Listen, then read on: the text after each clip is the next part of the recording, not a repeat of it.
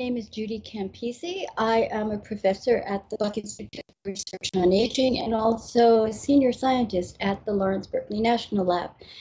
And my laboratory, which is a pretty international laboratory, people from Asia and Europe, published a paper in Aging. Cdkn1a transcript variant 2 is a marker of aging and cellular senescence. So why do we care about this? Well, most of my lab works on a process called cellular senescence, which is a cellular response to stresses and damage, many of which increase with age.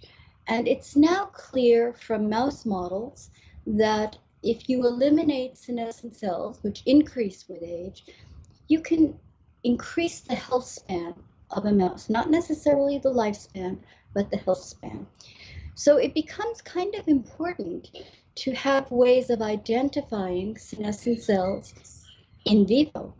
And we have not been able to do that so far with absolute certainty because there, frankly, are no senescent-specific markers. So there are markers that are commonly expressed by senescent cells, but none of them are absolutely specific.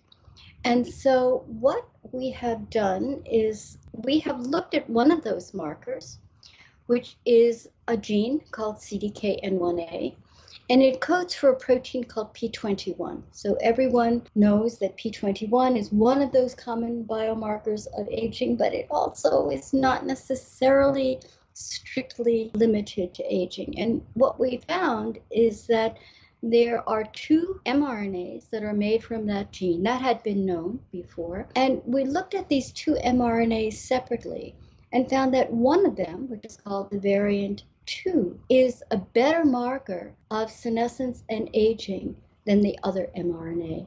And that gives us a little bit of an edge in trying to unambiguously identify senescent cells in vivo and even in culture. So the importance of this work is that it helps refine our ways of identifying these cells. And we now know that these cells are important in aging, certainly in mice, probably in humans as well.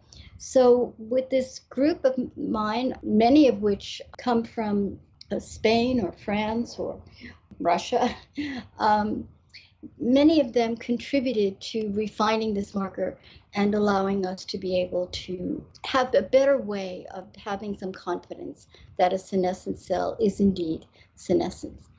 And I can stop here.